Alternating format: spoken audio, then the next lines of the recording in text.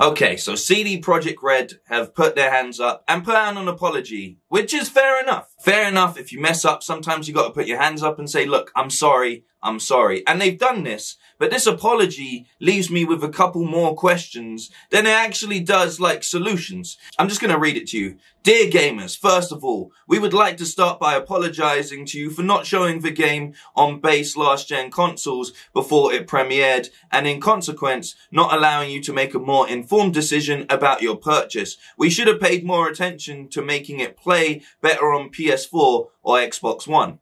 Now, firstly, I've got a PS5 and my friend has an Xbox Series X. We've both had crashes, we've both had bugs, and we've had a lot of problems with the game. Despite both liking what they're going for here, this first statement doesn't even address the fact that, you know what? This isn't just a problem on the base last-gen consoles. This is a problem with your game, fundamentally. Now, I understand that in this age of the internet, people always want to deliver in the best they can. You go on Instagram, people have photoshopped themselves to some degree, used a filter or anything like that. They show you the best parts of their life to make it look better than it is. Cyberpunk done the exact same thing. They showed you the game in the best possible way, which obviously is to a degree false advertising, but at the same time, you can't really blame them in an era where everybody does this, right? If they had shown you that this game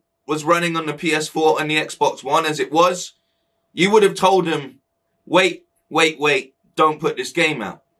But instead, you said, we need this game right now, we need this game right now, we need this game right now. So they're in a very difficult position. The next part of this statement basically says they're not going to have this game fully patched until February. So at the very least, they should have been mature enough to hold on to this game until February. They should have said, you know what?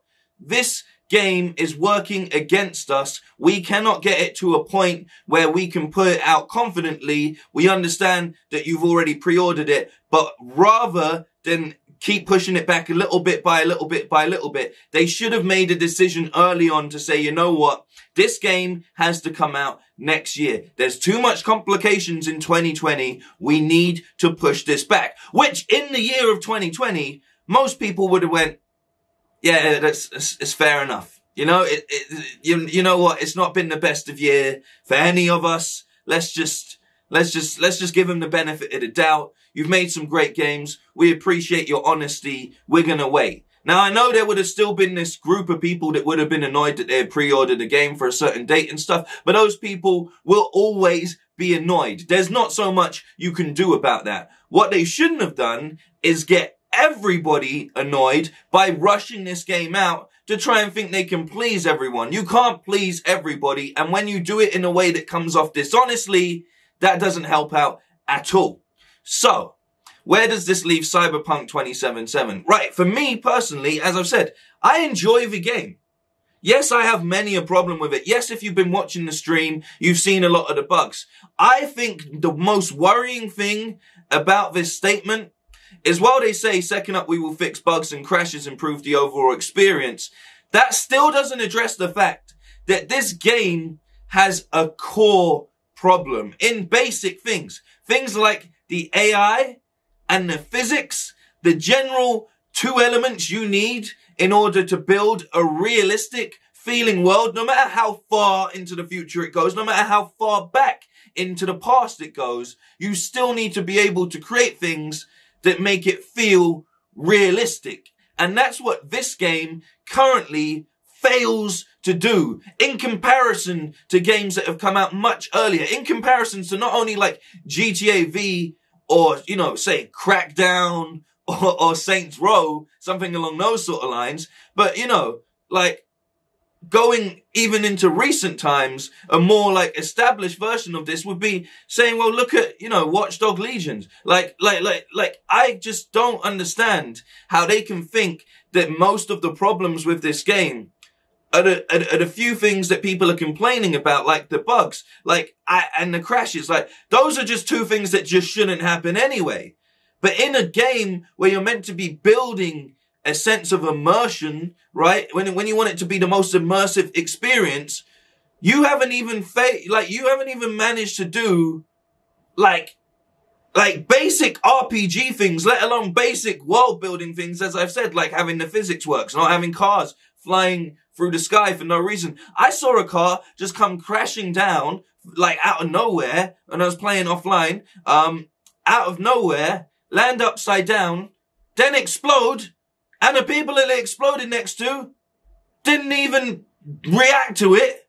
And then on top of that, they assumed I shot at them. So I got into a gunfight with them over a completely... That's not the sort of like random world events that I'm looking for. To be honest with you, you can fix all of these issues that you've said, the bugs, the crashes, and the overall experience. But I do not think 2 patches, I don't think come February, you're looking at the issues enough to know what's really bad with this. You put this game out as you did. You know, you look, I've said fair enough, you were rushed into it, but you still made the decision to put this game out as it was.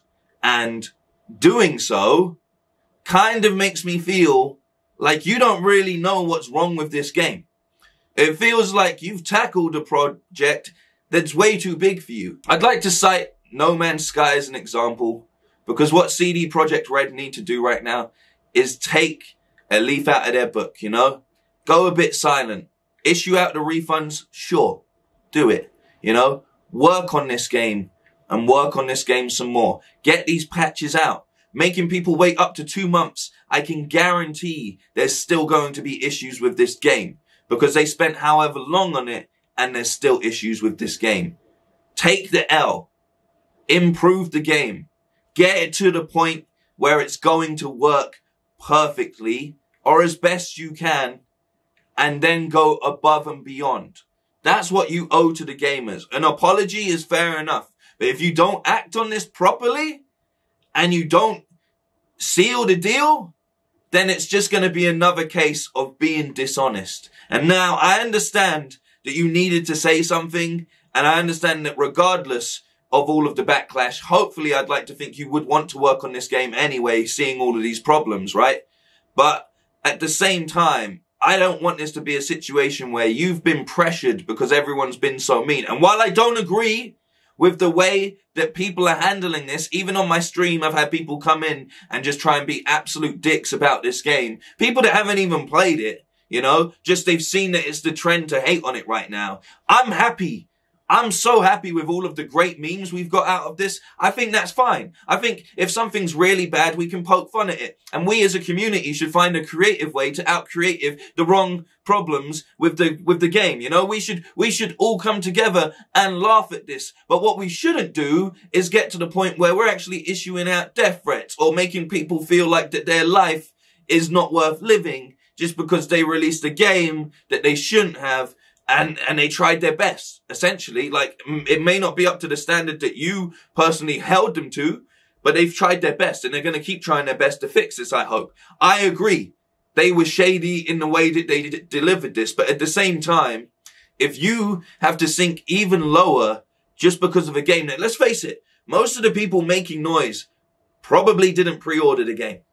Like, or have already got a refund, but they're still mad. To the point that they're actually going to be unreasonable.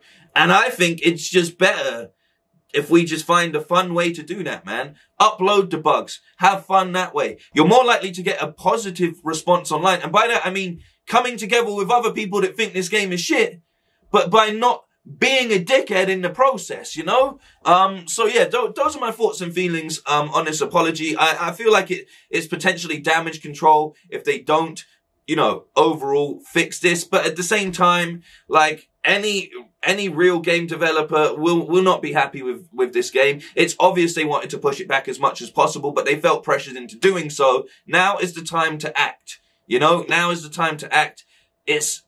We're coming into a new year, man. Hopefully by the time we get to February, this game will be looking good. I know that's not an ideal outcome. I'm going to finish the game by that point anyway. I have no problem with all these bugs and stuff. As much as I do, my biggest problem is just with the crashing. The bugs and the glitches, I find hilarious. Someone starts walking through the air, cars are flying, all of that stuff, whatever.